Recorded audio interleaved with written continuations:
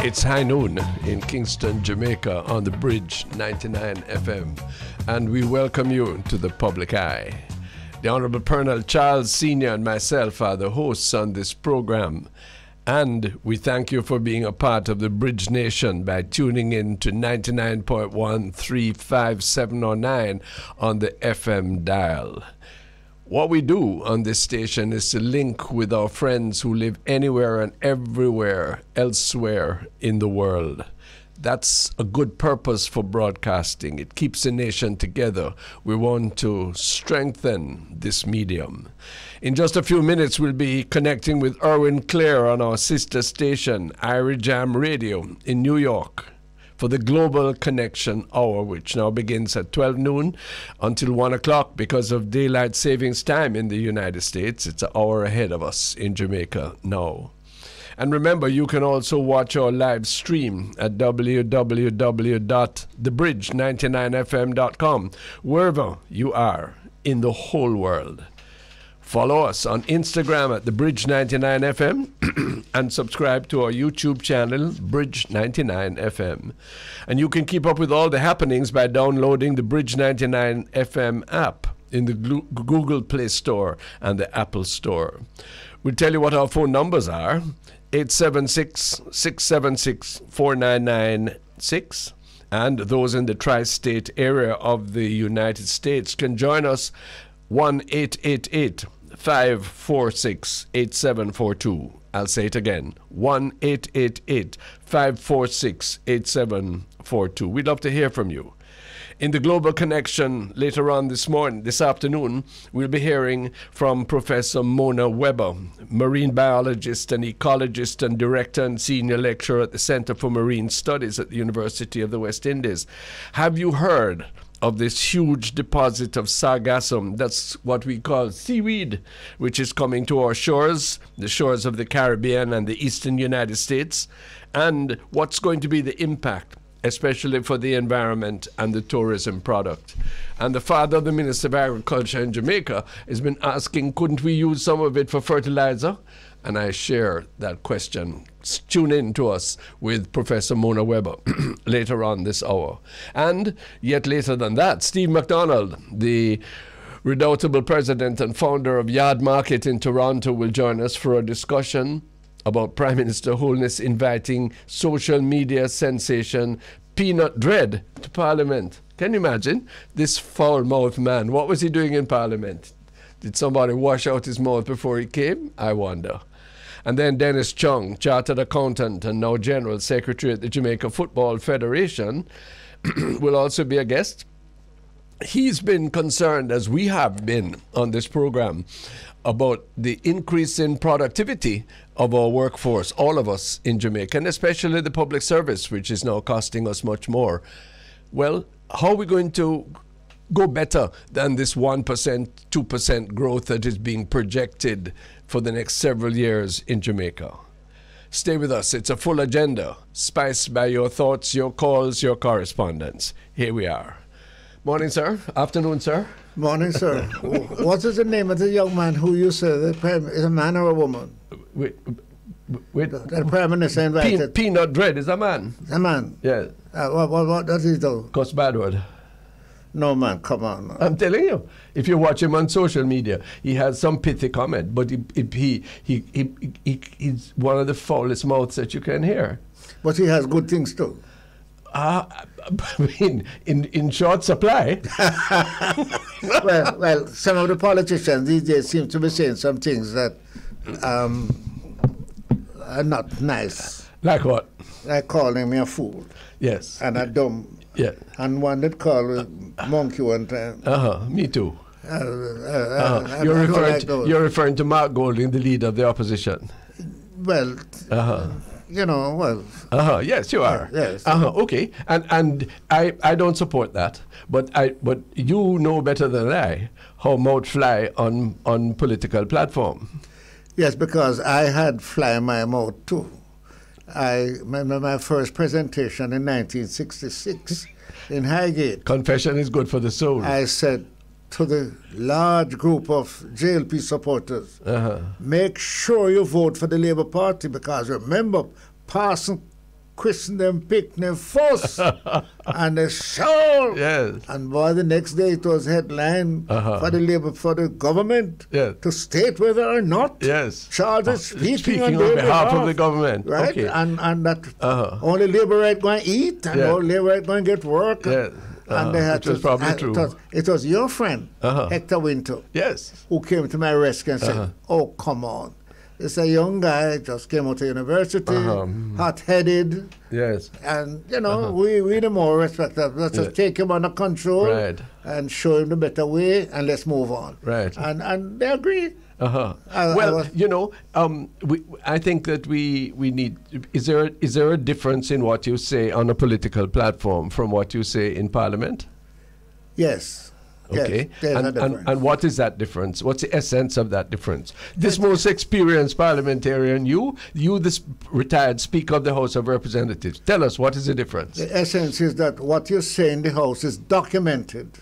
Okay. And present before you what to say and what not to say. And the rules. It's called the rules of Parliament. Outside, you're free for bust a thing. I see. You know? Okay. But you have to. That also is watched not only by your mother or your teacher or somebody you respect, but you look around. I told you about my busting a thing crossroad. Yes. When the busman almost hit me down. Yes. And a lady said, Mr. Charles. My goodness. No, not company. And I had to drive out fast and said, sorry, Mom. You had the grace to do that. I wonder what our New York audience is thinking of this discourse and this happening. Irwine Clare, greetings. Greetings, gentlemen, and to your listeners as well. And of course, we're joining our listenership with yours. Thank you. Irwine, what did you say wrong that you had to be brought under control by some old lady in the district, older man, or some father? No, there's always a result for that. I get a spanking. Done.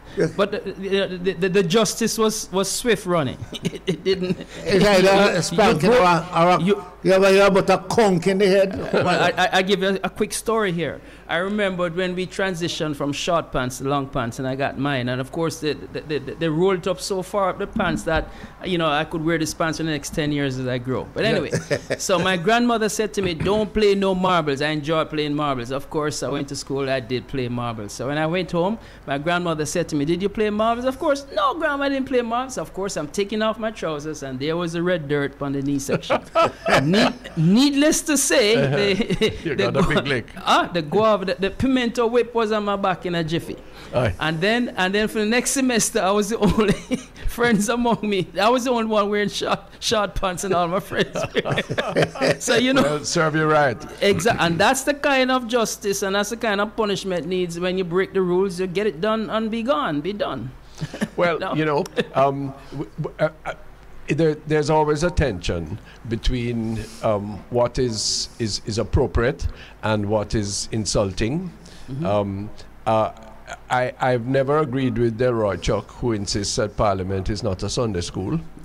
I don't think that is an apt comparison, and it certainly doesn't help us to overcome congenital differences if we spend our time cussing one another, which implies disrespect. And unfortunately, and all of us maybe have sinned, which transmits into the public domain very, very quickly. Well, let me ask you something. Before you start, we're talking about the situation in Parliament, sir? In Parliament, yes. The whole non-civic approach that we deal with things, each other. Yes, and we had an incident yesterday. Maybe you haven't been brought up to date. Yeah, if you could put in perspective for us, please. The Minister of Finance, Nigel Clark,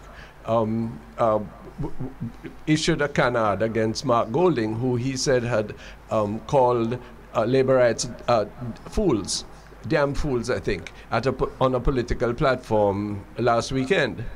And then Angela Brown-Burke got up to chide Clark on a point of order. And in the course of an interruption of her, she said, "Shut up your mouth so I can talk."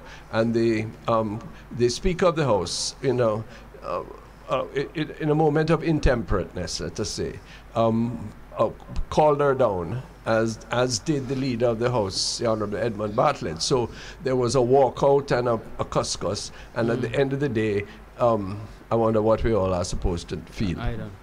And what examples we're setting there. Yeah. But I think, though, in all honesty, the performances of our leaders in Parliament have not been a great example for the nation that faces so much challenges of indiscipline amongst our youngsters and all the likes. And one have to wonder, we are preaching to others to follow rules and regulations and to be civil to each other, whilst our leaders aren't. That does not bode well. And how can we expect changes in our society at that level? Well, let me bring something and his respect that bothers me last night when I heard this. The political system that we are operating in Jamaica, the two-party system, which allow me to call a meeting in West Kingston, and all the labor rights come from Central Kingston. Right. But they can't go back home. Because PNP is waiting to stone them, or vice versa. That was where we're coming from, Follow me? That anybody call a meeting halfway through, police have to escort them back. Why?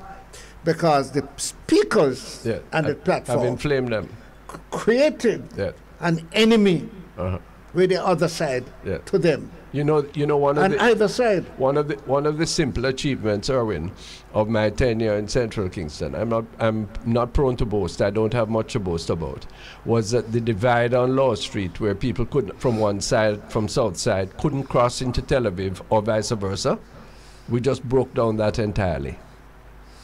Yes? Nonsense.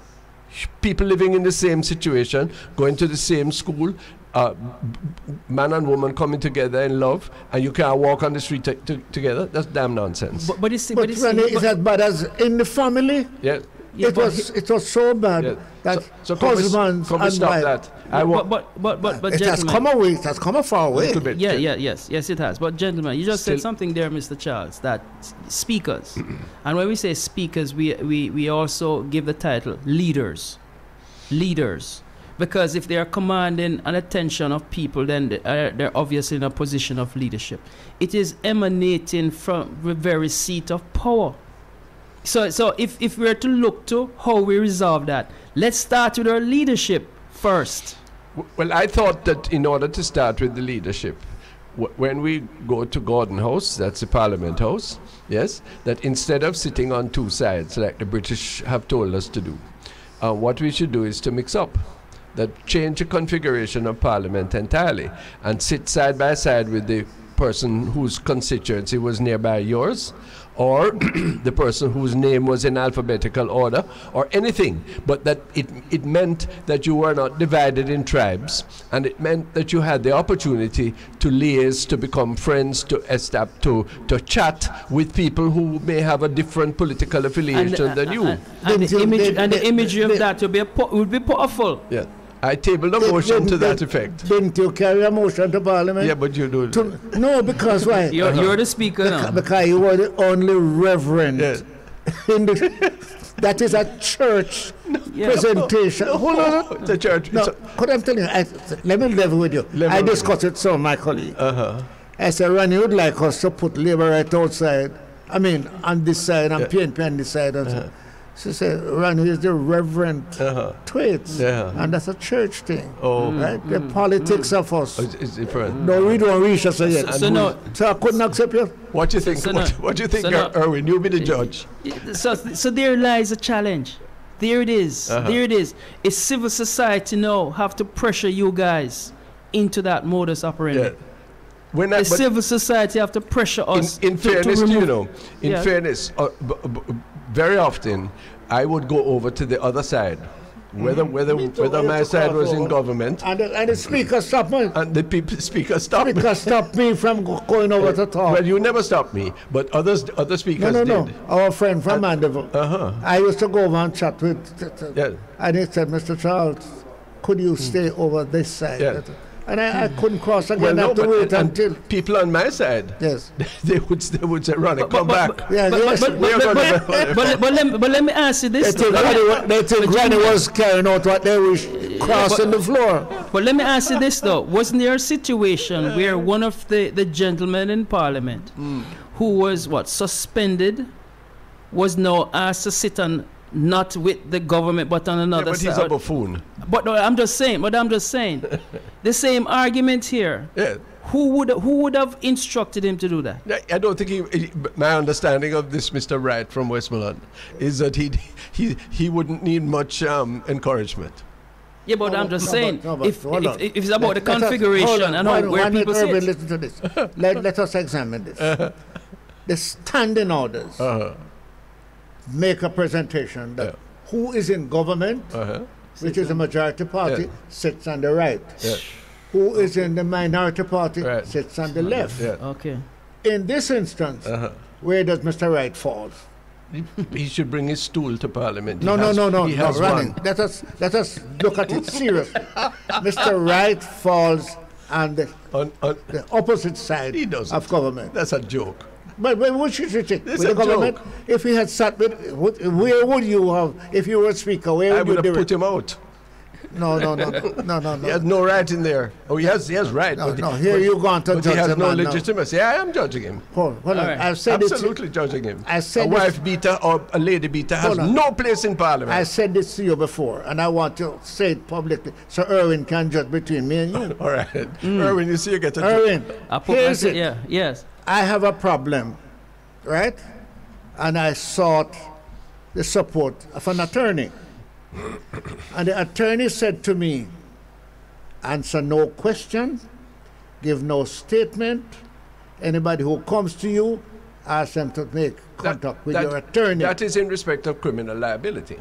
No, what's the difference? We're talking about a much higher ethical responsibility. Much higher. No, hold on, there's an ethical responsibility higher than criminal? Yes, absolutely. There's a morality is very much higher than the law, sir. There are many things that I'm going to accept that morality is higher than law. But law gathers out of the morality. It should. It should.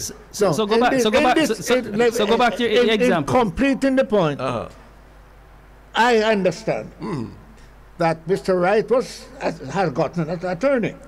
And the attorney tell him this. And the attorney said to him, they are the attorney, that's perfectly understandable. But you would have done the same thing. You would have done this. No. If you're an attorney, if I'm giving advice on the law, I would do that because that is the law. But there's a different. This is the trouble with us. We use. May I borrow a phrase and rally up some more? Yes. In this instance, the law is not a shackle. Lord have mercy. No, it isn't. I've heard that before.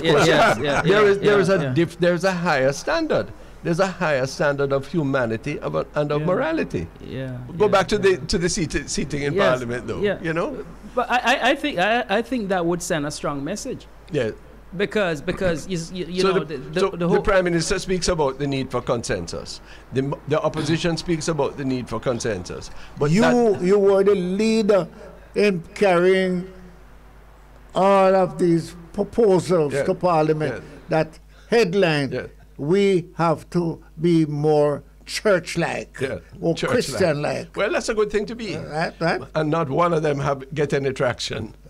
And Irwine Clare, 23 motions I left on the order paper of Parliament, you see? And one secured the attention of the Honourable Speaker and the Leader of the House. And it was to do with the upliftment of early childhood education. And there were 13 speakers on the motion from both sides of the House, all strongly in favor of that particular issue. And not one thing has been done towards it. So I am obliged to ask now, what is the purpose of it? They say nothing has been done to early childhood. To improve it? No, in the way necessary. But hold on, but just going back to that. That's a fact. Early childhood is still 3% of the education budget. 40% of the teachers are still not trained. I mean, I could go on and on. There have been some little changes, but nothing like what is needed in order to attract. Oh, nothing like what is needed. Yes, sir. But early childhood is going on. It's going on. Yes. But listen up, because we have to go to a break soon. Going back to that whole situation of the configuration of Parliament. Right. And how we say to our nation that we're serious about working together. Yeah. It has to start. It has to start right there. You know, we have to demonstrate something. But we cannot continue in that hostile, toxic environment. But that's why Mr. Charles and I are here, sir. And I know, sir. And you know what people also say too is that you guys go on like that in Parliament. Then when you go to your respective communities where you're all friends, you drink your wine and your champagne together. No. Hold on. Wait. Let me correct you. Red stripe beer. Red stripe beer, Anakin. Let me correct you. It's not too over. He's right in Parliament downstairs. Okay, but you don't do it publicly. Downstairs and and drink. Listen, why you guys don't do that publicly? Why? On that note, on the public eye, on the bridge and on Irie Jam, we take the break. When we come back, Professor Mona Weber talks about sargassum seaweed. Is it a threat or is it a good prospect? Soon come. We welcome you back to the Global Connection, where we connect with our brothers and sisters on the Bridge FM.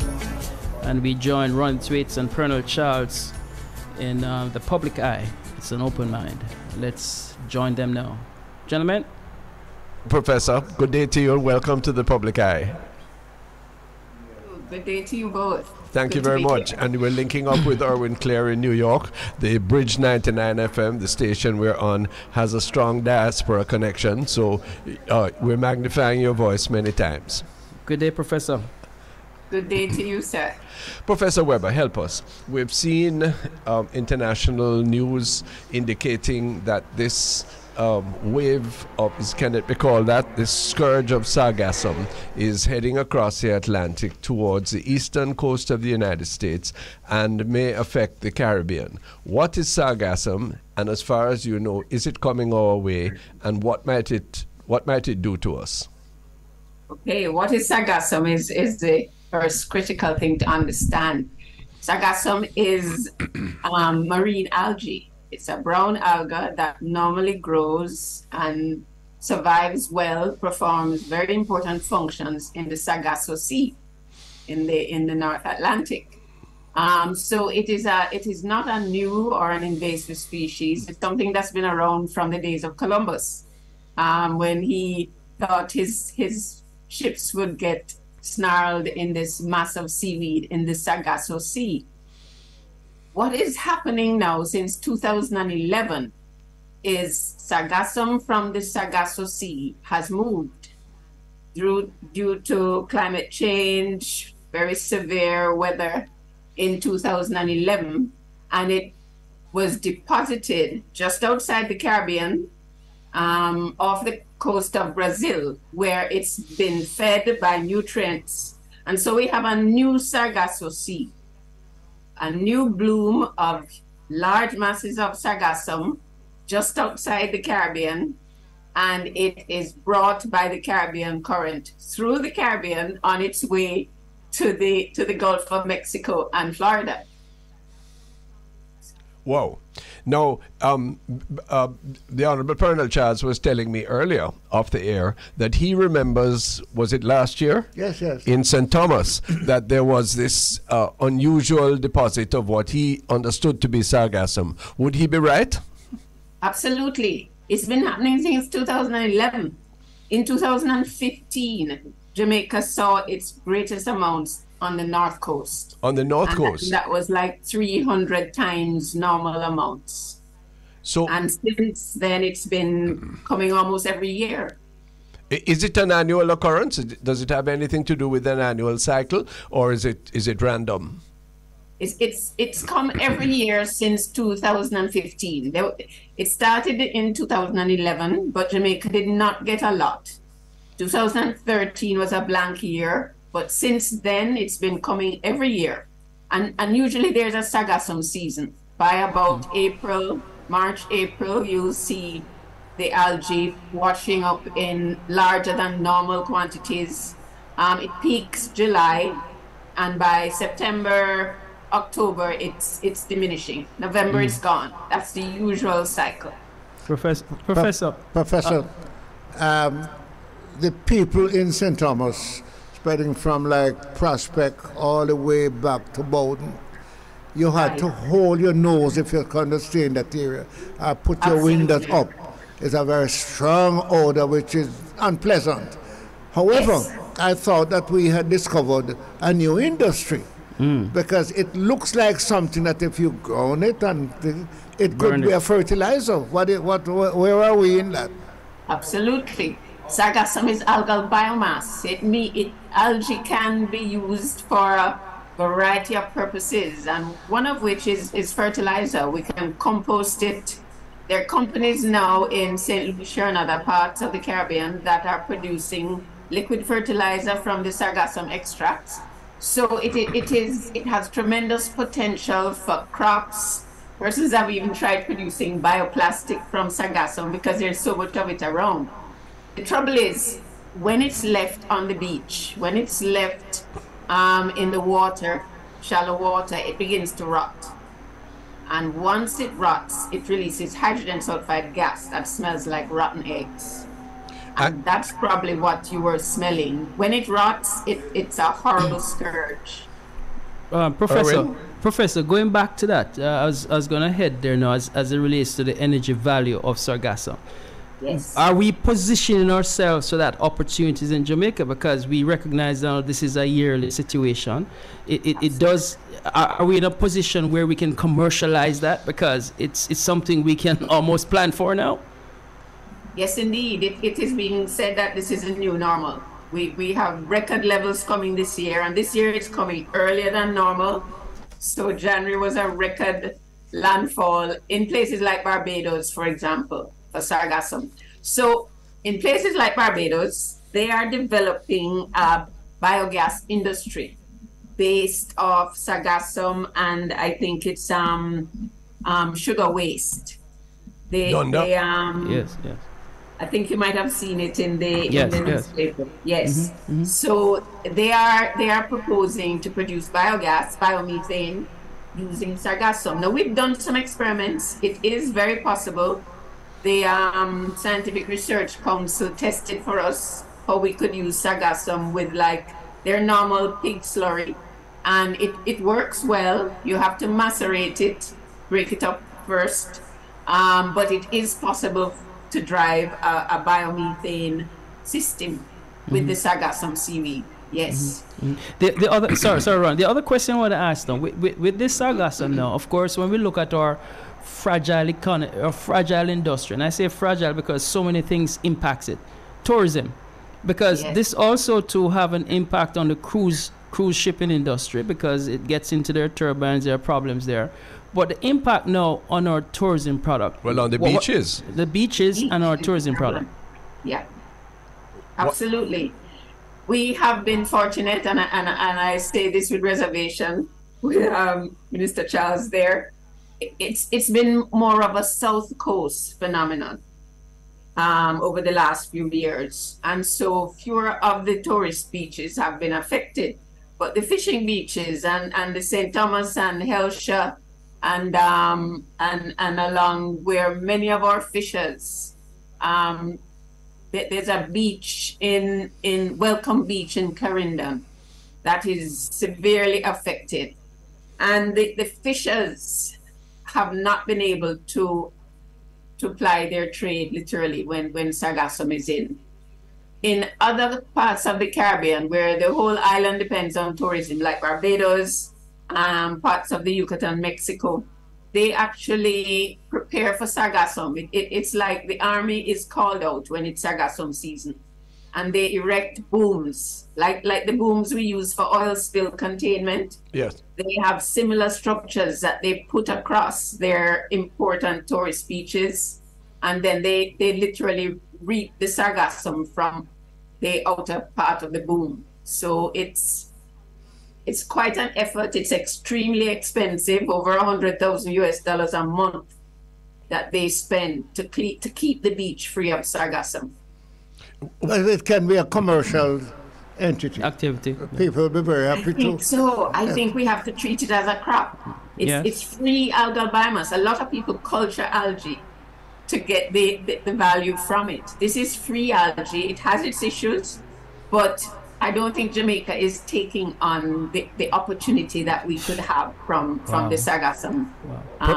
Professor Weber, there's been a suggestion that there's arsenic in the sargassum. Do you know of that? Yes, there is. There are high concentrations of the inorganic arsenic, which is a bad one. So how can we put that into our soil as fertilizer, ma'am? And there are ways to remove it. So the company in St. Lucia that has been producing fertilizer from sargassum, they have the technology to remove it, and so do others. So we are cautioned to just take up the mass from the beach and dry it and use it. We should not do that. But certainly if an entrepreneur decided to develop a sargassum, a fertilizer factory based off sargassum, it certainly could be supported. And you see, if you can dry the material when it's in large amounts, and it stores very well dried, and then when the season is waning, you still have raw material to drive your production. So we really would like to get persons interested in exploring the uses related to producing safe plant tonics and fertilizers, and also in using it for biogas. Because now it can be used raw.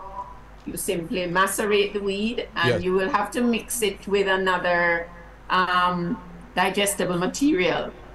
But it digests well to produce biogas. Professor, where do we store it now, Professor? When we rake it up off the beach? What do we do with it at present? That's a very good question. We're not raking it up off enough of our beaches. Sometimes it's left on the beach. If you ever go along Hellshire when sargassum season is in, the beach smells, and the material is just there rotting in the foreshore, just off the beach. But when they remove it, they tend to put it against the back of the beach, near what we call the dunes. So, for example, Hellshire, where the land begins to rise before you get to the road, yes, the sargassum is piled in that area. And you really have to turn it so that it doesn't start to rot. It needs to dry, and then it can be stored for a long time. At that point, though, we mentioned arsenic. What's the challenge with that now? In that form, without it being removed, it does not have an impact on the soil. Yes, it will affect our soil. It will affect people who try to use it. We have grown various crops using sargassum compost, and we are not satisfied with the quantities of arsenic, the percentage of arsenic. It shouldn't exceed, I think, 50 ppm, and we were getting like 100 in some of the material grown with the sargassum compost. So you can't just pick it up and use it for growing crops. Mulch. Right. Professor, some little people are listening to you, like out in the St. Thomas, St. Elizabeth, Westmoreland area. They are not able to get tractors and this to get this thing together. What plans the government have also, if it can be mobilized and stored, because the fisher folks and all of these people are suffering. Well, what's the message you're going to give them? Because according to what I have seen on television, a lot of these things is coming here this year, maybe not any other year. Well, is that expecting huge quantities this year? Really? You know, there are countries in the Caribbean that collect and ship containers of sargassum. Oh yes, really? Places where they want the algal biomass to be for manufacturing. Yes. We have not explored those opportunities. So when our fishers can't get fish because the sargassum is in, they could collect sargassum. Right. Yes. They could, or they could ship it fresh. but there are no markets developing. The world is looking at the Caribbean because what it's are we an doing? unprecedented occurrence. But no, we are not getting traction yet to see the material as useful. It's still just a nuisance. No. Professor, I was in St. Anne recently at a particular beach that it was impacted earlier part of the year, and I saw that when they raked it off the beach, they were burning it. Is that a good idea? No, Burning I it? wouldn't advise burning at all. So If it's going to be burned, it would be in a kiln. I've heard of Yeah. persons burning the dry sargassum like fuel, and it's a tough algae, it probably can burn. Yeah. But it would be in a controlled kiln or something where you can control the gases that it releases. But you see, what this is saying to us, gentlemen, is that there's a serious public education that is required in this, because this could be a situation that has opportunity, but at the same token, if not handled carefully, can be very damaging to our health. Well, that is so, but that is why I was asking Professor for to advice. send a message out, because the little man needs to and hear. his side, till this thing come up on the sea, can't go swish, and it can't stay there. And I don't see government have any program that they would go and do any collection and storing our collection and destroy. What's a meteorological projection, Professor Weber? Because is it going to come? Is it going to touch Jamaica, or it's likely?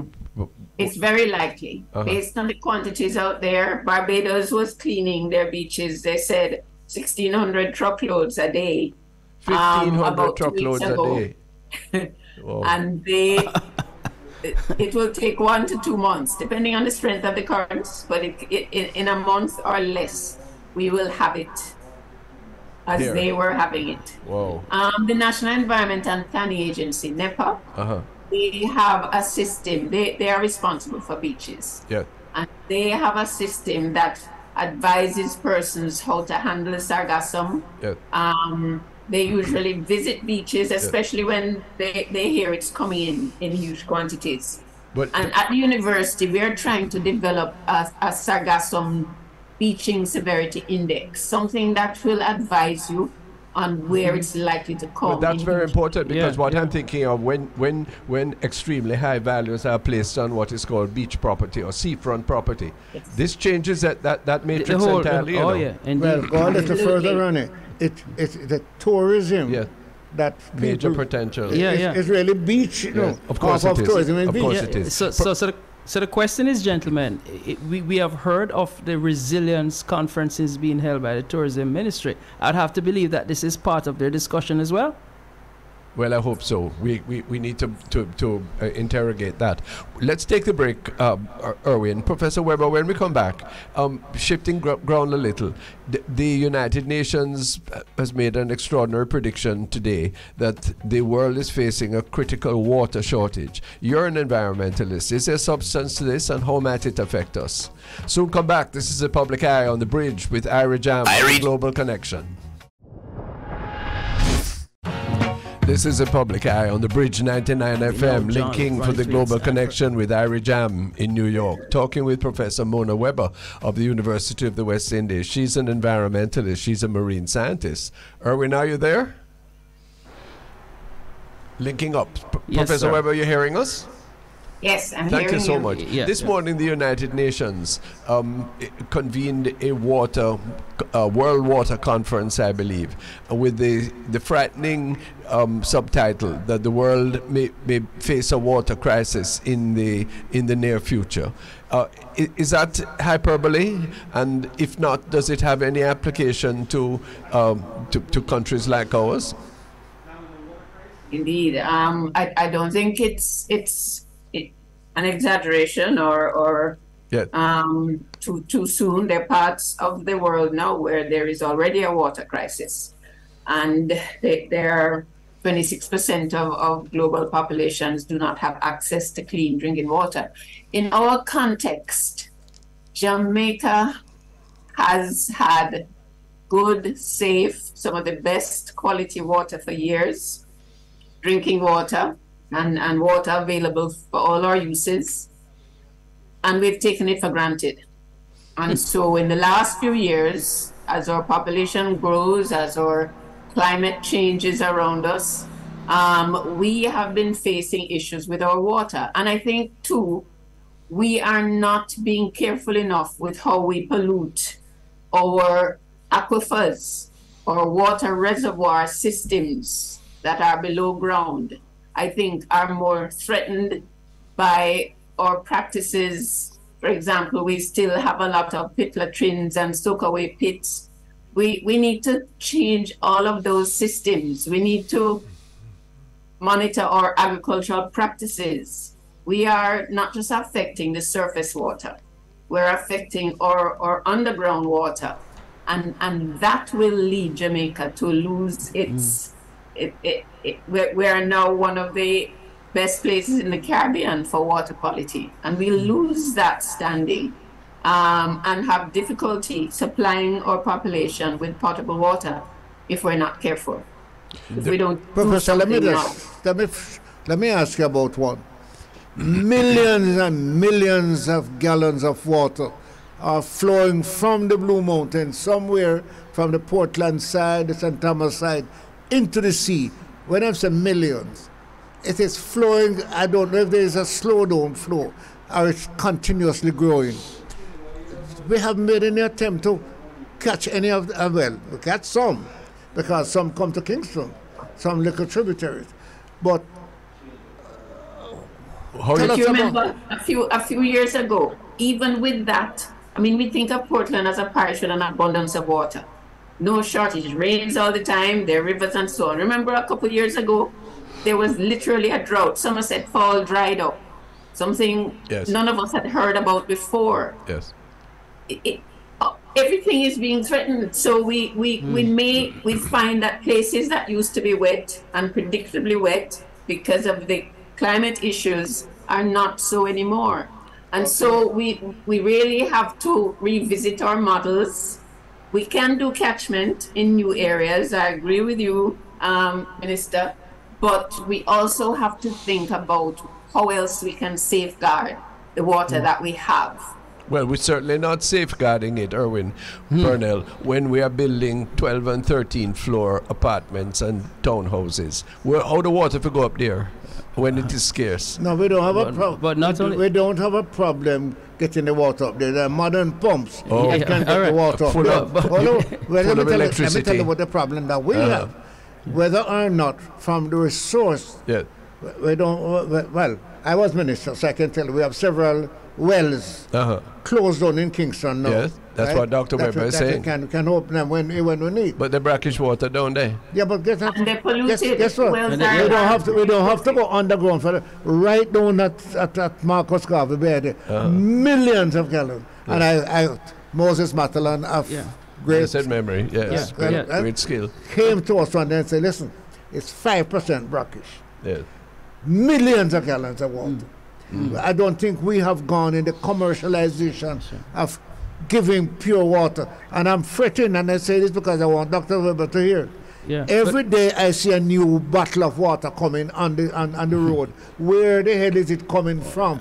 Some of them don't have a label. What are we drinking? One of my pet peeves. More bottled water means more plastic. Exactly. Dr. Weber, with the time we have left, I really wanted to get your take on this. And this has to do with the mangroves. Because the more we see these monstrosities of structures going on our beachfronts, and I'm looking at one now down there in Hanover, I think it is, where the mangroves outside of, is that Green Island, will probably be challenged.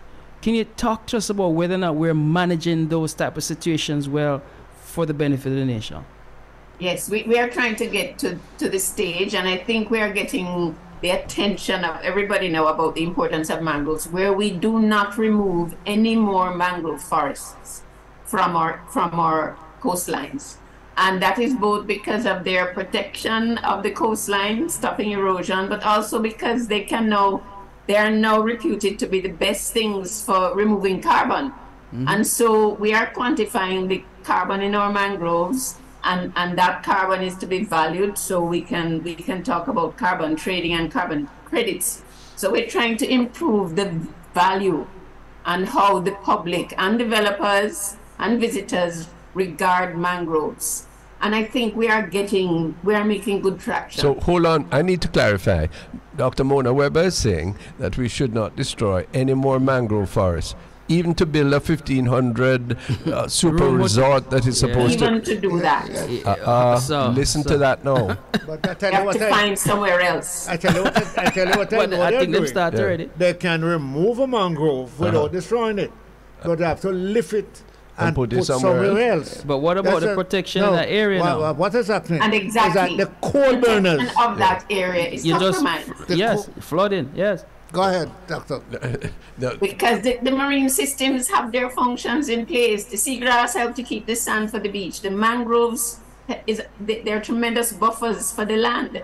And so you will lose your land when you remove the mangroves. And then when it rains and water runs through the property, the mangroves soak up the nutrients and the fresh water so it doesn't flow into the sea and damage your coral reef that the tourists want to snorkel on. So there now has to be, and it's growing, an understanding of how the systems work to protect us if they're kept in place. This is an epic interview, and it ought to affect investment policy. It ought to affect economic priorities, because all things put together, we simply can't ignore the effect of nature and its vicissitudes on the various things that we are doing with our coastline, can we?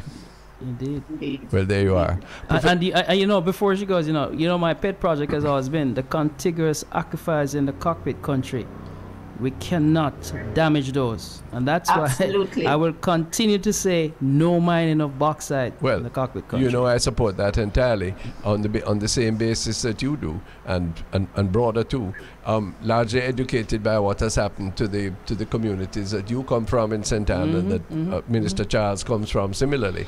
I hope that will be vindicated, but it is a shame and a reproach that the government of Jamaica is in fact supporting the pillage of those resources in our name. Indeed. And presumably from our good, when every scientific indication is saying that it is quite the opposite. And the government will tell you that they're going by this instruction of the Dr. Webers and others. No, Dr. Weber doesn't support that. Who is saying we have to protect our natural resources? And I think Doctor, I am really I'm trying to get you to instruct me, right? As to who is it in these environmental organizations that are telling what we can do, what we shouldn't do. But I want to take Ronnie on one point. Ronnie, every 5-story house that built in Jamaica have about 5, 12, 60 rooms, apartments. Yes, sir. If we did not have one of those, where would we put 60 homes for people? Renew the inner city. What? Renew the inner city, where you already have some sewerage located, where already you have water pipe, you have utilities, you have road. But people... And you have inner city people waiting for that renewal. Yes, you do. Yes. But you use class and stushness to prevent you from doing exactly what we ought to be doing. What a shame. What a shame. Gentlemen. Professor Weber, thank you so much for your information you give us. Watch the sargassum and help us with further information when you can. We'll do. Thank you so much for the opportunity. All the best. Professor Mona Weber, Dr. Weber. Marine scientist, ecologist, environmentalist on the issue of the sargassum, and also on issues to do with mangroves and with water. Irwine Clare, what do you derive from how would you sum up that interview? What are you going to say to your listeners? This is powerful. We need to do more of this, because you see, I know it's a balancing act for government, because they're looking at how they find resources to balance budgets and stuff like that. But at the risk of our environment, I think that's long-term detrimental, and we need. You remember what happened to Esau and Jacob? Yes, Esau sold out his heritage. Yes. That is what we are doing. When I listen to you, it bothers me a little sometimes. Really? I'll tell you why. Why? Listen, if you are to pay the police, pay the teachers, pay the civil servants, I'm ready to talk. Fix the roads. I'm ready to answer you. Fix the roads. Yes. Do all of these things. don't you have to earn some money? Can Yeah, you man. Of course pay? you have to earn money. Can you pay enough taxes to do that? Yes. Listen, gentlemen, you guys can have a conversation, and I know it's gonna be a spirited one. And please let me have the results next week. All right. Take All care, the best man. to you. Thanks All so the much best for to the you. global connection, Irwine Clare, Irie Jam. The issue, as I see it, okay, is a very clear one. The budget of the Ministry of Agriculture is about 1/4 of what it should be. If we really decided that we were going to supply that which Steve McDonald later on is going to tell us is in such demand, and we don't sell, if we could reverse the huge current account deficit that we have, where we're spending $6 billion on imports and earning $1 billion, rough figures, on exports, yes, then we could be we would be talking. It's easy to talk like that. It is, and but somebody have to create. And the disappointment that I have with the political apparatus of which you and I have been a part, yes, is that we are not brave enough to deal with that reality. And so what we do is to form fool of ourselves. I'm not speaking about any individual now, so don't put me in that class. Yes, where we chip at the edges. And so we will eventually get into the heart of the cockpit country. We will take out more mangrove. Yes, we will do all the things that are wrong instead of providing for ourselves with the wherewithal that God has given us. Well, I hear you saying that we will not tax anymore. We'll have to, do all of that, but we have to get the money from you to pay. Yeah, but look here, sir. So we have to tax it to pay. Look here, sir. If you have production, taxation is inevitable. That's what you do. You produce to the highest level, and then you take some of that in order to serve the common good, which is the pursuit of government. The problem, there are a whole heap of people in Jamaica. The tax people will tell you themselves who pay no tax at all, but they live like kings. They export money from Jamaica. You know that some people in Central Kingston want you to be Prime Minister, right? Oh yes. Well, and I think that what you have just said, you'd have been able to bring it into force, because there are a lot of us in Jamaica who could be and should be paying more taxes and take the pressure off.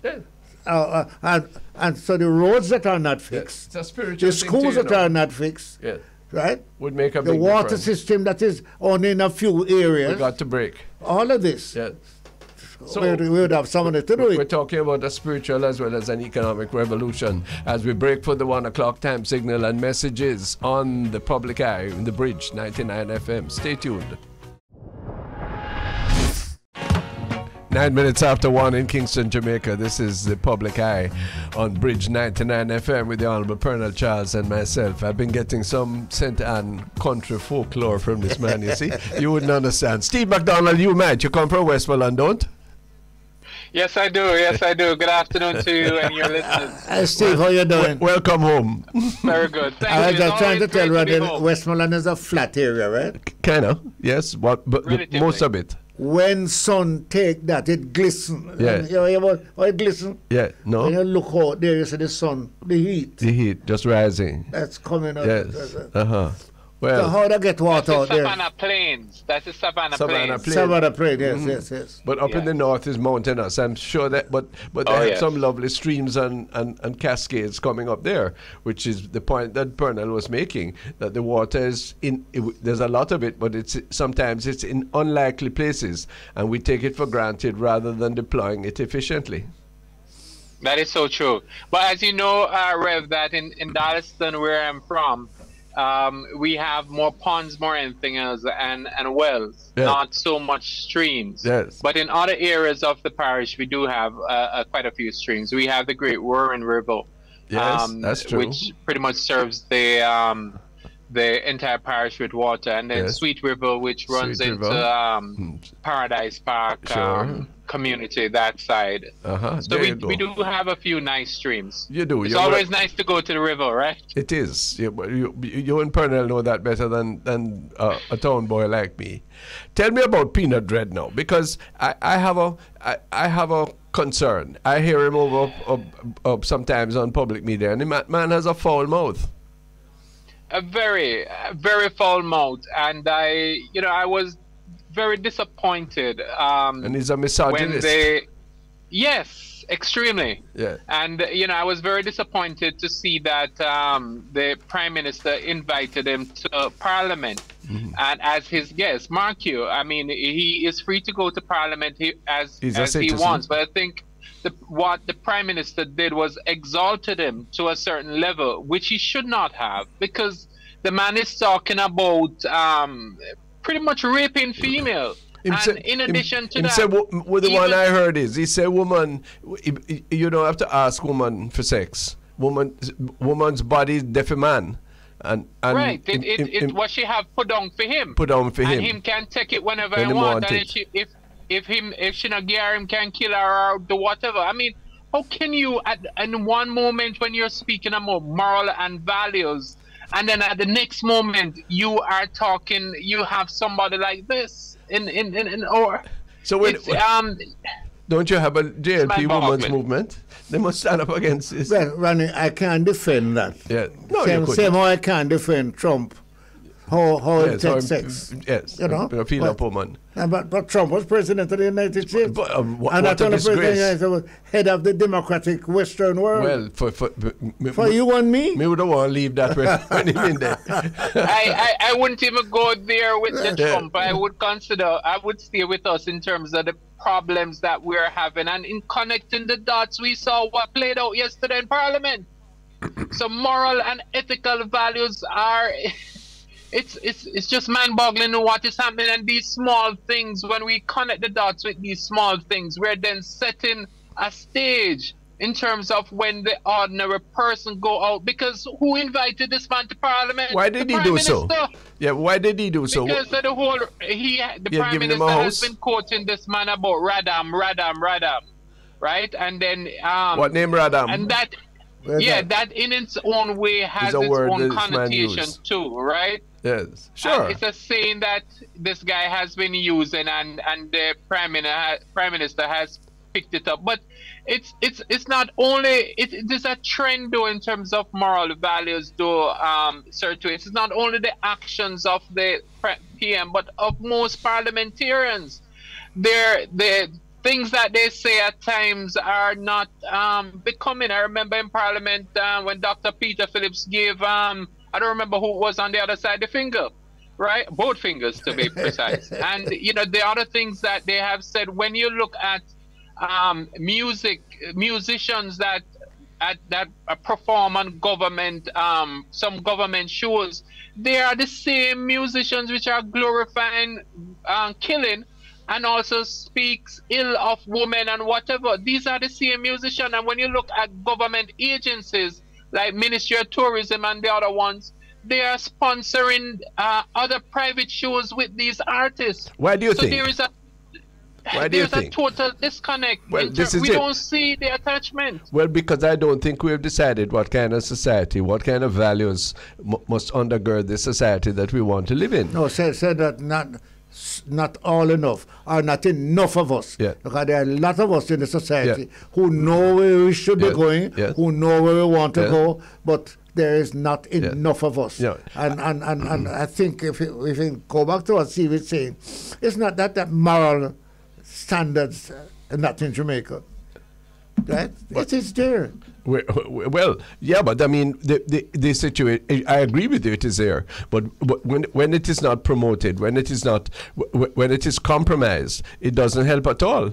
And that's where I think we are. Our actions belie our words.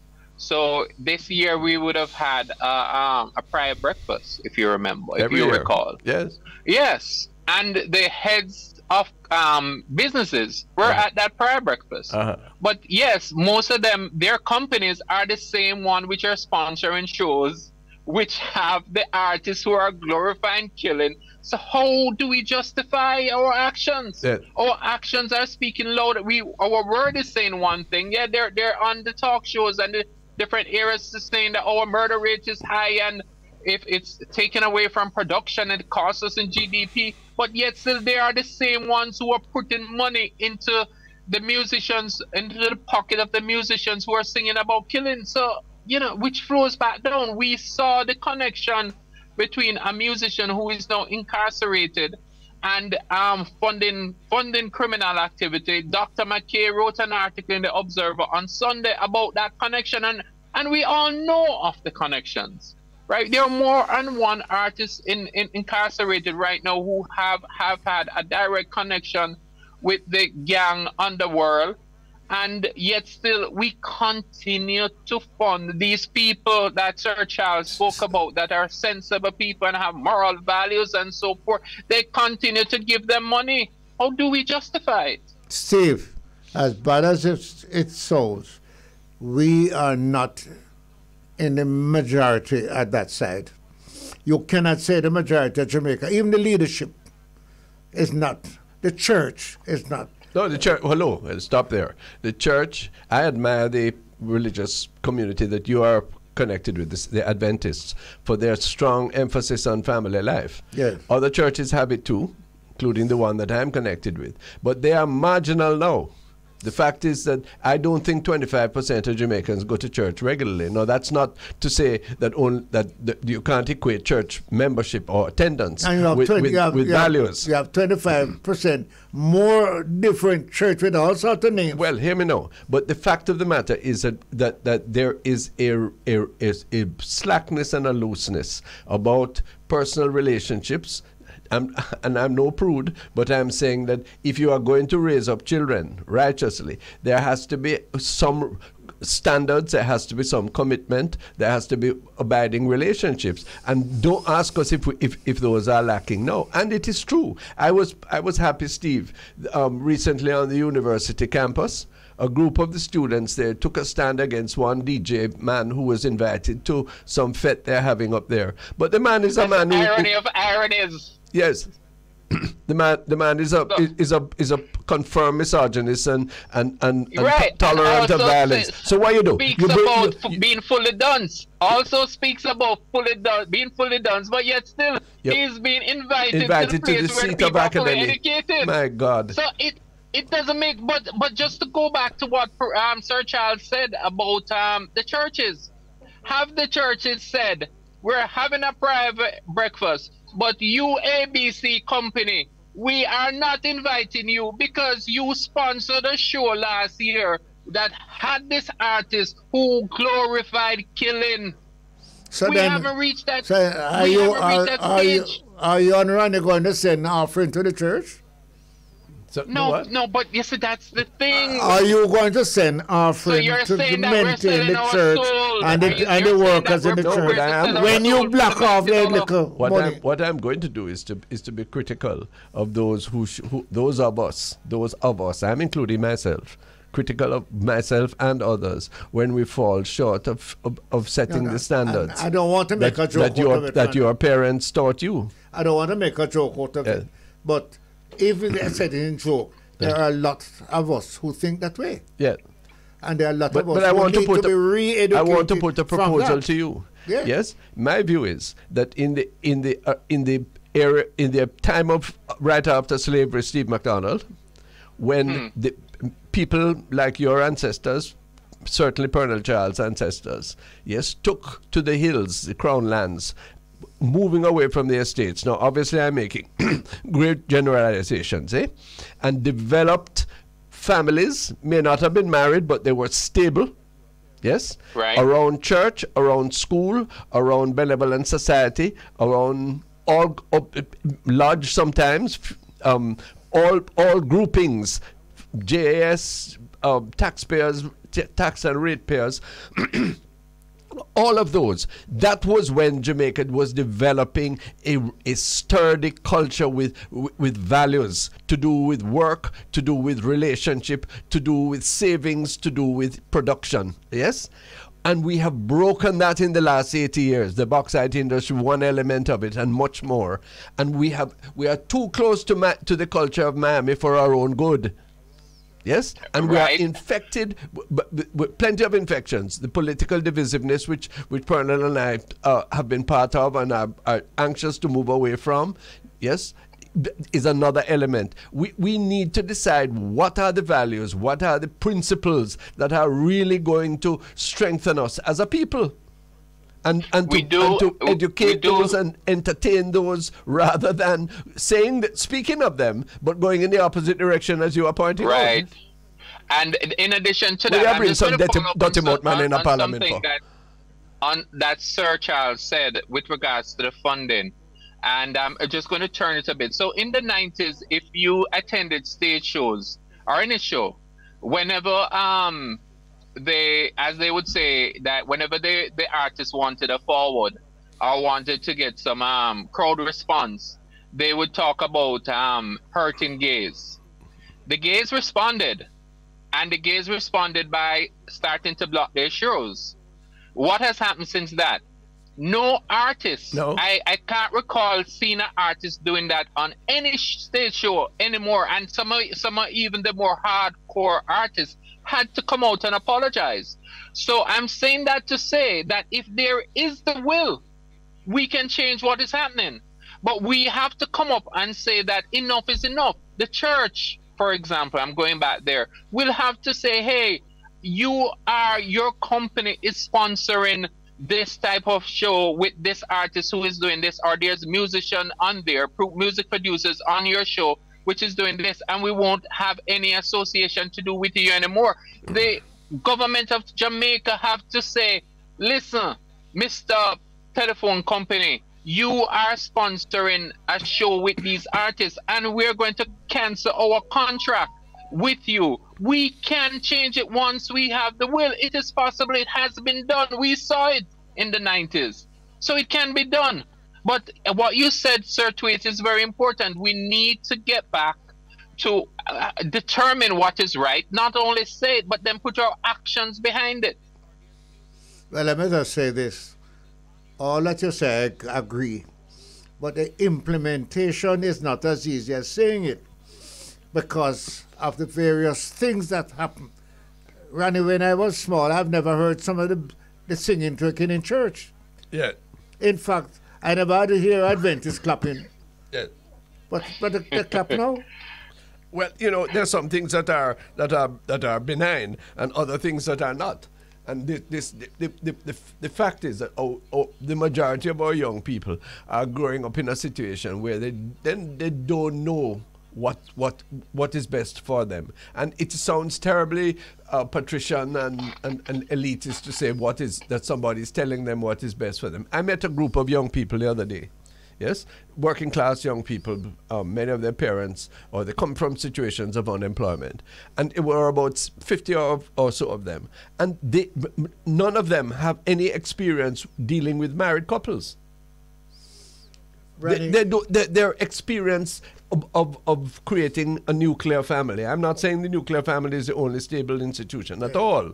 I don't say that. But something as a permanent value as family life, they really don't know about it at all, Well, let me tell you one other thing that bothers me. So how we going? When I look at myself, my family, and country people like me. Yes, sir. Right? Well said. We had to go to morning prayer. Yes, sir. Get up from 5 o'clock, cold like. Yes. And you had to join the church band. Yeah. And you had to sing. I remember Portia said she had to go to church twice on a Sunday. Well, but we had to go to church Friday night for Sabbath evening. I have to go to church Saturday and go back to young people meeting Saturday evening. Yes. And you have to watch the clock. Yeah. Because you come out before the sun gone and you're in trouble. Yeah. Now, all of these things, new young generation come up. It's forgetting all of that. Okay, and substituting some of the guys it with that what? are singing. Substituting it with what? Hold on. Peanut Man. Some of the guys who are singing the song that Steve is talking about and not selling enough record. Join the church. Oh, good. And them singing. Yeah. Let them go on. That's good. I believe in conversion. Yeah, hold on. But the songs that them sing in the church is also a jump-up song. Well, I don't mind the jump.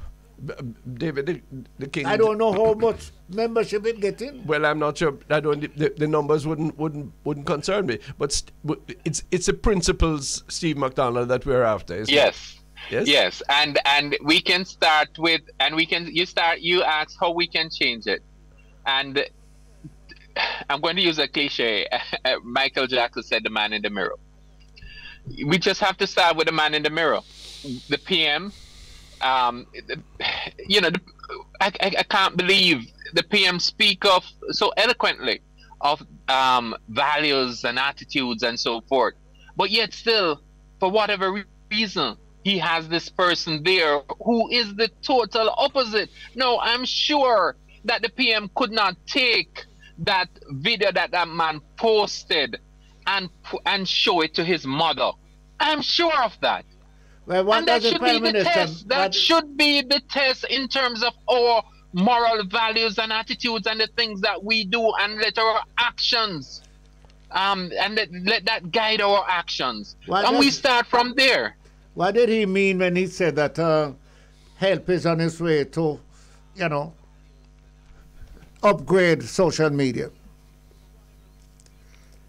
I have no clue where in terms of that regards. In terms of, because I'm not too sure how we would, unless we're going to be blocking certain things and so forth, you know. But what's the sense of blocking when you're going to take the person who have said these things and parade them in Parliament? Well, I think it's very good that this gentleman apparently was helped to recover from a fire. From a fire. Yeah, yes. So it says. But that speaks to another inefficiency in our system, Sir Thwaites, if you'll allow me. It shouldn't take the efforts. It shouldn't take the Prime Minister to get involved in a social system. Our social network should be, safety net should be set up in such a way that if that person happened in Lennox Big Goods, we should have social service that person should be able to go to. How many people will be able to get to the Prime Minister? Yeah, so if the Prime Minister was not able to get involved, then he would not have received any help. I could tell you. That is a failure in the system.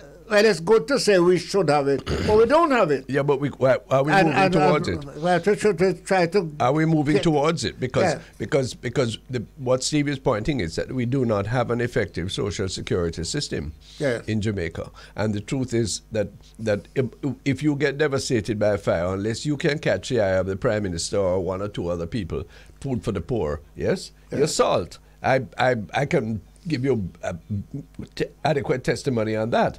No, we're talking, therefore, this is one of the values. Is it do we prize the well-being of all our Jamaican people, or only some, the ones we notice? This is a big question, you know, Steve.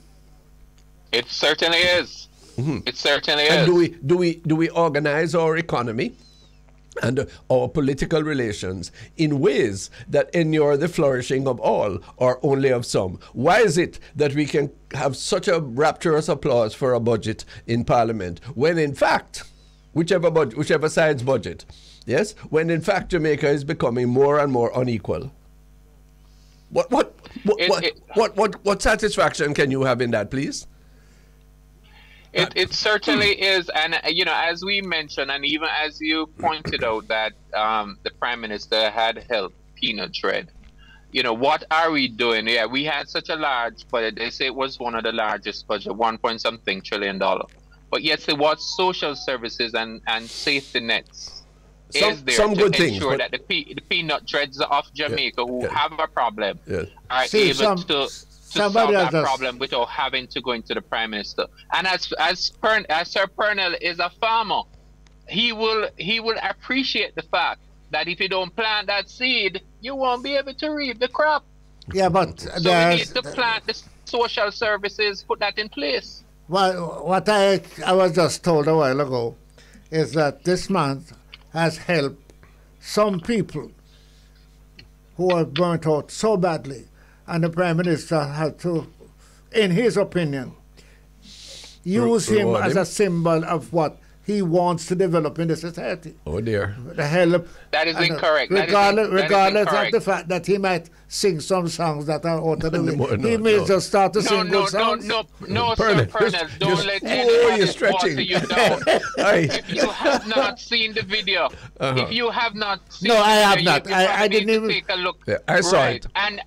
And I'm sure that if you sit down and share it with, it's not something that you would want to be said of anyone to say of your daughters. Steve, you would want to sit down and watch with them. We need to have certain moral values, and we need to stop watering down things. Gotcha, Steve, I can tell you, I didn't even know of this situation. Yes, okay. I'm going to take a chance to look at it. And we'll hear more. It's interesting. Steve McDonald, thank you so much. Strong It was comment. always a pleasure. It's Keep always coming. a pleasure, and thank you very much for having me. It's a pleasure. Have a great Steve day. McDonald, founder of Yard Market in Toronto, man talking up his Jamaicanness. We'll soon come back. When we do, Dennis Chung talks to us about productivity and wages and the surge forward. Is there one? This is the Bridge 99. 1:35 in Jamaica. It's Wednesday afternoon. This is the Public Eye with Pearnel, Charles, and myself. This is the Bridge 99 FM to the diaspora, the Jamaican diaspora, all over the world. Welcome, Dennis Chung. Hi, how you doing, Ronnie? How you doing, Pearnel? Good to see you thank two guys together, man. Yes, well, we're here together for a purpose, you know. Yes. And we get to like it, and we just decide to say that it can work. So we want it to spread, you know.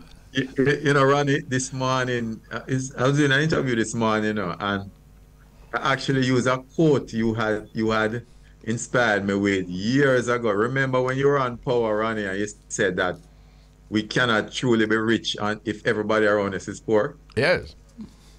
Yeah. Well, thank you for that. That stuck with me.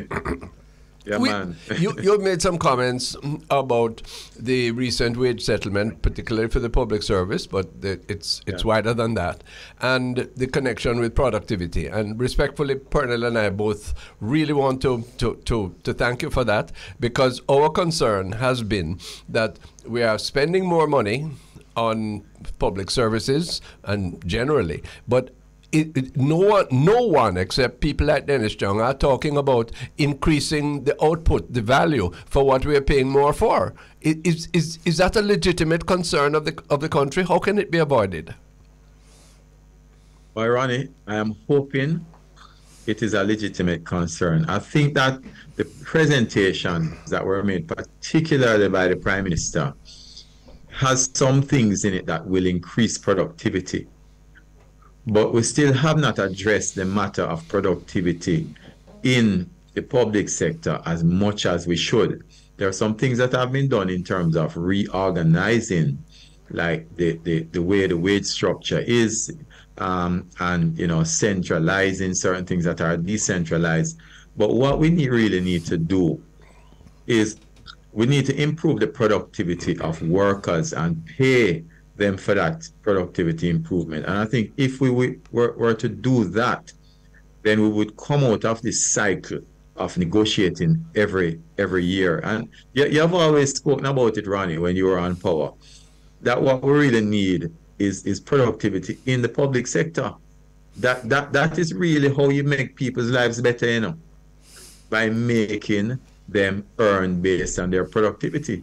Everybody else, I mean, when you look at a man who runs a business, right, and both of you would know it, if you don't make a profit, you don't eat. But when you make profits, you make profits.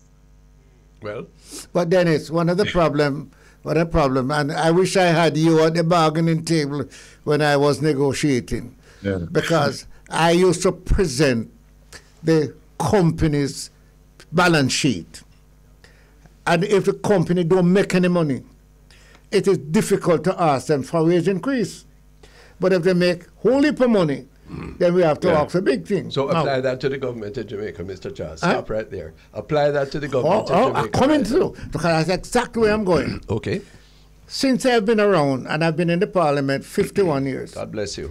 Many of the prime ministers and the ministers of finance has been asked by our loan agents, our loan masters, that let's just take that's the public sector. The public sector is burdensome.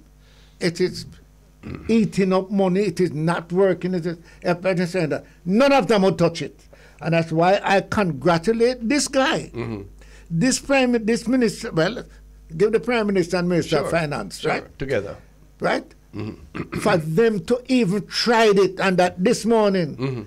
He can say that 95% after people have signed on. But that's half of the job. Hold on. That's exactly. That's half of the job. He has said he's on the way balancing the workforce with productivity. I haven't heard that. I'm so glad that you have heard it. Yeah, well, Dennis, have you heard it? The arc of total factor productivity in this country, public and private sector, has been going down by 1% since we became independent. Yeah, well, yes. Since, so I mean, if the minister is saying otherwise, no, God bless him. But I haven't heard that in any of the speeches. Yeah, he did speak to productivity. Oh, right. What are the specific total measures? Factor productivity, but he did speak something to productivity. What right? thing? And I think that what he has done is very good, right? The truth though is that we are not going to get anywhere with productivity unless we address labor market reform. And the IMF said it in the 2013 agreement. Yes. It was one of the biggest things that should have happened. And what year is labor this, market Mr. reform. Chung? That was 2013. And this is 2023. So 10 years have passed. Holy per baby born and holy per people die. And we're still not there. Can we face...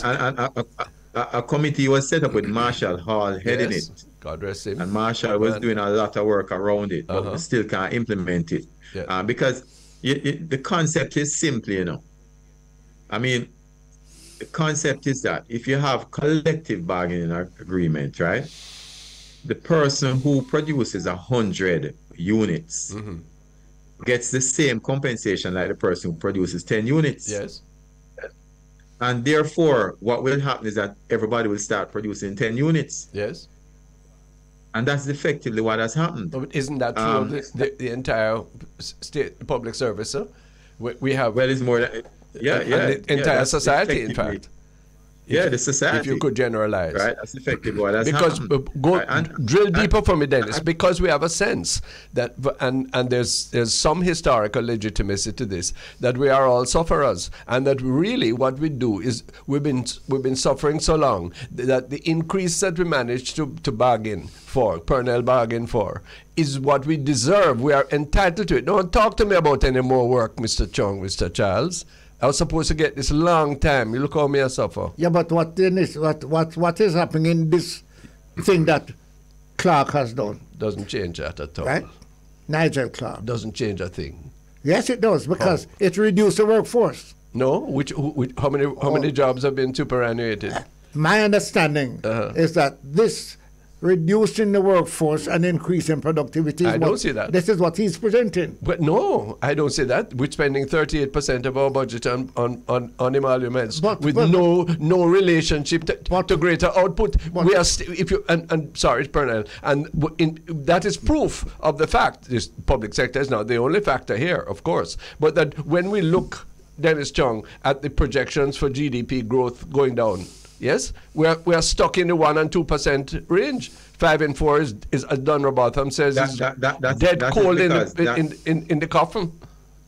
What is that? Where's the progress? What do you say to your grandchildren, Mr. Chung, if you have them? I do. Pearnel does. What do we say to them about this country and about their commitment to it? If that is the prospect that we are setting ourselves and we're all beating our desks in Parliament and saying how wonderful we are and how great salvation is near. Yeah, but for Dennis' answer, Dennis, before your answer, because go ahead, Pearnel. I think that the public sector, the private sector controls the economy when it comes to production. And you cannot show that on the government or the politician. No, you know, right? So. Hold on, Ronnie. So long as they're making a profit, it's all right. And that is where I upset with them. Because they can triple up what they're doing. Let's hear Dennis. Dennis, let's go. Yeah. So, I mean, that has been the problem that we've had as an economy for a very long time. Who's going to change it? And we have not, apart from a few years in the 80s, we haven't really seen much growth in the country, right? And a lot of what happened in the 80s was driven by debt, right? In terms of the growth. but we really have not seen an improvement in productive base in any real sense.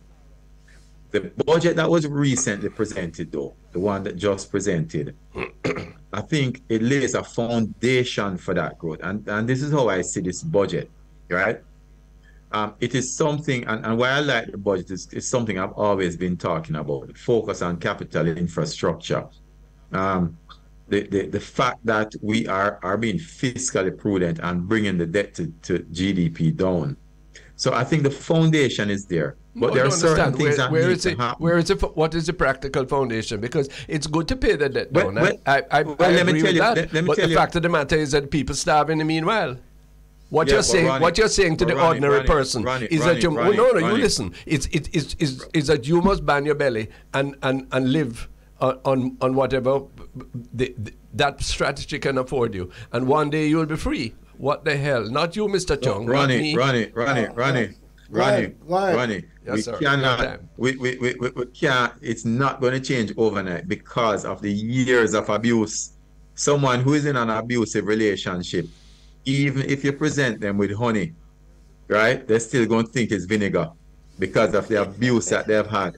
And this is the situation that we find ourselves in. Boy, right? that's a hard Dennis, what a statement. I'm going to throw one at you because you are a private sector man. Where, in your opinion, the growth that we are talking about, Rani and myself, that to put the country forward should come from? Is it government? All right. That's a very good question. So I think that we're going to go back to 1 to 2% growth, right? We're not going to get back to the levels of growth we were before. How are we going to improve the growth in this country? By raising productivity, right? You mean 5 and 4 was a 7-5? How do we raise productivity? Productivity has to be raised, number one, by investing in your capital infrastructure, because it's about total factor productivity. Yeah. Total factor productivity is capital and labor primarily.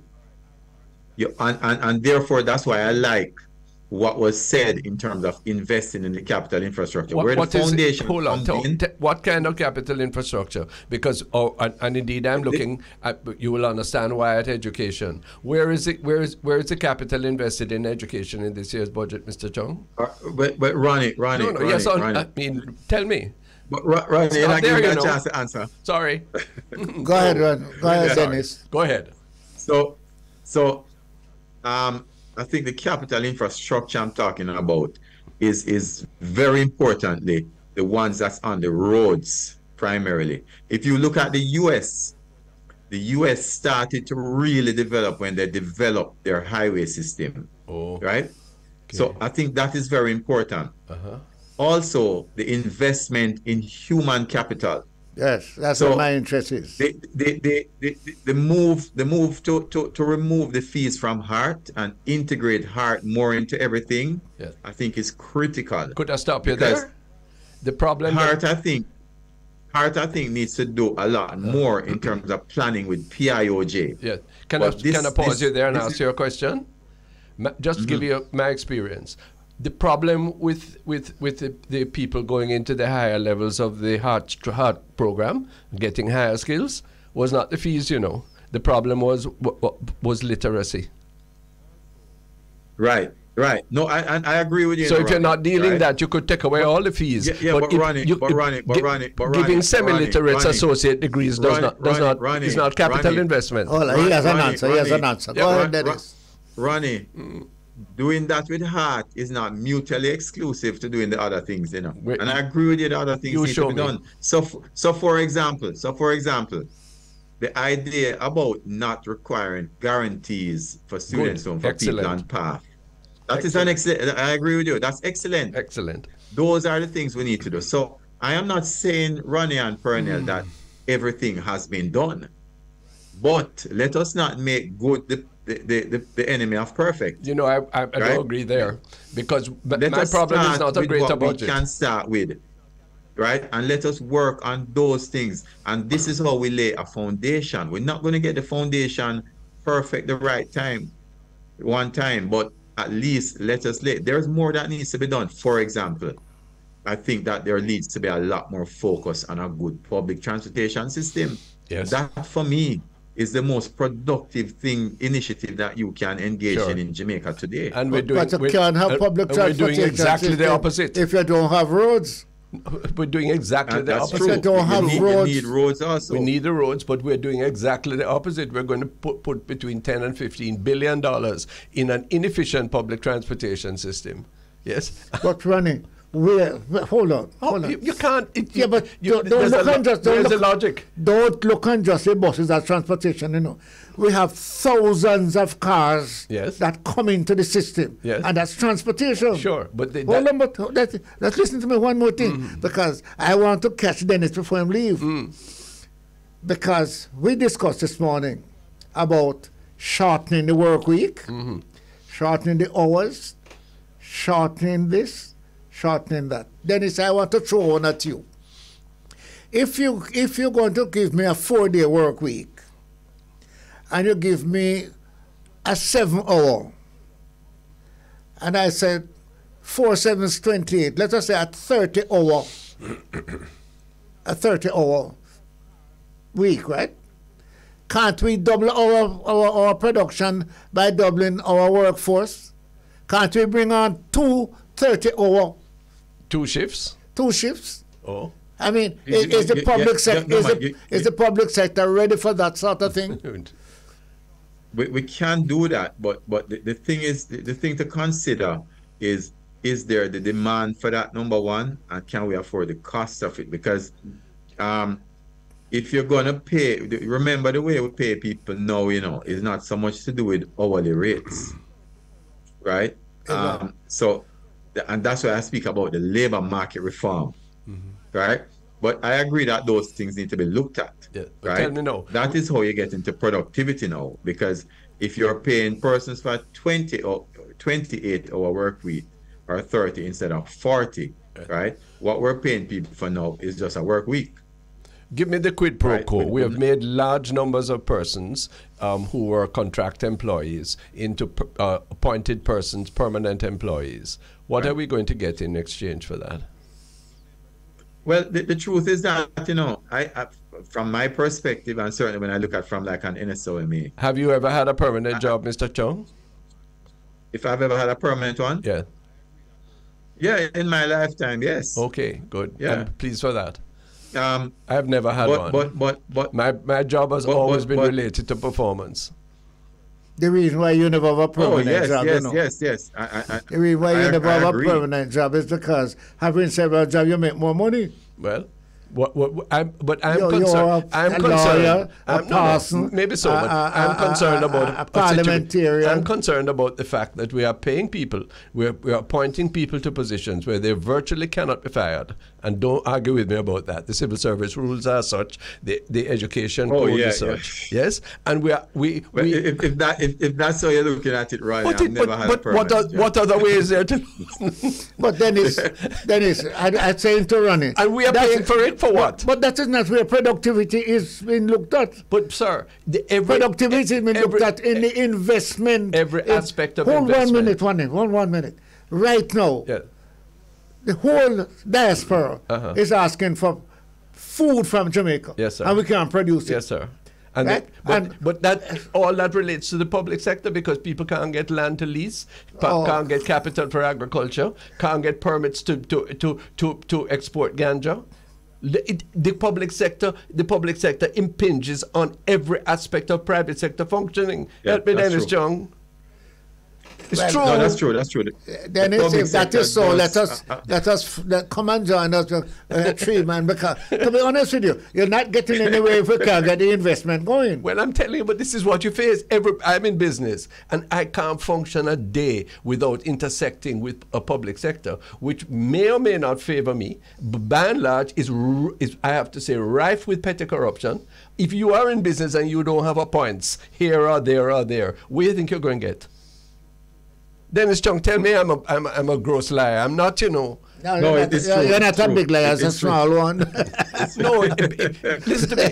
But I can tell you the agencies that I intersect with which don't behave like that. I want to really big up the National Health Fund, for example. They're efficient people. They go straight to the point. They help. But sometimes there are agencies that if I call their name, I'm going to get my business in trouble, where you want to pay government money. Now you can't get it. They won't accept it. They won't put you in a position where you can give them taxation money. Dennis, let me ask you something for my own thing.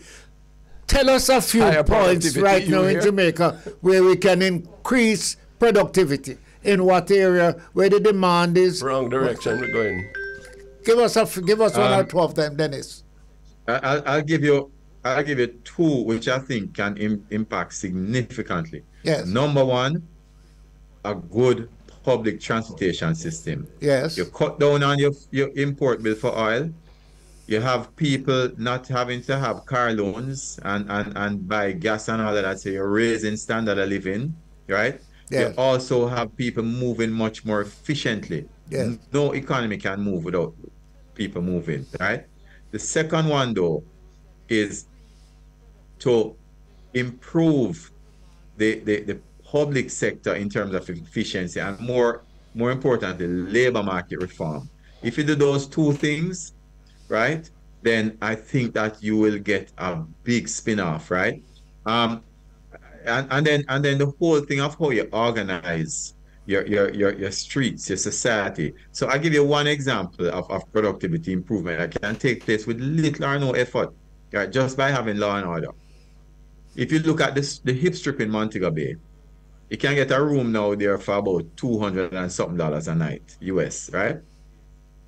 If we were to make that hip strip into a pedestrian-only area, no illegal vending, really make the place nice, invest in it, you could get $500 and something a night here. Just by doing that. That is productivity improvement. What do they do on the hip strip? I've been hearing about the hip strip. What is done on it? What is it? What's that, Pearnel? What do they do on this hip strip you're talking about? What is on it? Well, the hip strip right now it is a strip, a road in Montego Bay where you have a lot of hotels and entertainment for tourists and things. But it's not maintained properly. No. And once you get that order there, then the desire for it will go up significantly. I have a final question for you. That's how you improve it. The people who Pearnel used to represent and who I used to represent, many of them working at minimum wage levels. Over 60% of the workforce in Jamaica is there. Grateful for the increase recently, but still facing inflationary tendencies. Plus the 800,000 of working age who are outside of the labor force, plus everybody else. When we look forward to them, particularly the young people, Dennis Chung, what hope do we have? Can they achieve the life expectancy, the life sufficiency of people like yourself, Ronald Thwaites, Pearnel Charles in the near future? Do you see that emanating from policies that we are? We have life expectancy increase. No, I don't see it right now. You don't see it right now. Well, you're an honest man. Yeah, and that you realize that propels dissatisfaction, sadness. It affects relationship. It affects social conduct. It affects migration. It affects the diaspora who you and I are talking to in Pearnel right now, and makes us less than what we could be. There's nothing preventing us from fruitful life, all of us, except I agree. It does. You won't improve that until we improve the whole infrastructure of law and order. So let me tell you now, can that be who will do that? Is that the function of either a PNP or a JLP government, please, sir? No, it's a function. It's a function of all of us, Ronnie and Pearnel. And who brings us all together? Dennis, before you go, somebody's asking. Let him answer this question. Who brings us all together? What institution? What connectivity do we have, please? It must be inspired by the highest body of Islam, which is Parliament. Yeah. Before you go, somebody's quickly asking you to tell us a little about what you're talking about labor market reform. They want to just get a quick understanding of what you talk. Last word before you go. Yeah, labor market reform is really changing your laws in such a way so that the laws reform reward productivity rather than, right now you can catch a man stealing on camera and you just do one procedure wrong and he's in the right? Labor market reform is about putting your laws in place so that you reward people based on productivity, right? And also, not only that you set up a system where people can have pensions and proper pensions. Revolutionary. Right? People can have proper health insurance. That is why we need to move people from contract. Yes. Right, and give people the education. Yes. That is what labor market reform is. Dennis, time on us. Thanks so much for the company here, and thanks for the very, very mature and sober analysis. Yeah, grateful to you. No problem. And to you, the Honorable Pearnel Charles, thank you for your company. Today, we're still talking, and I want to hear you. Yes. Production. Yes. And we'll come again next week. We're never going to let that one go. Dennis, we have to put that in a song. We need to produce what people want overseas and everywhere. Thanks so much for your company and for your wisdom. Lafayne, Jeff, thank you so much. All the best to our listeners. Looking forward to the public eye next week. Stay tuned to the Bridge 99.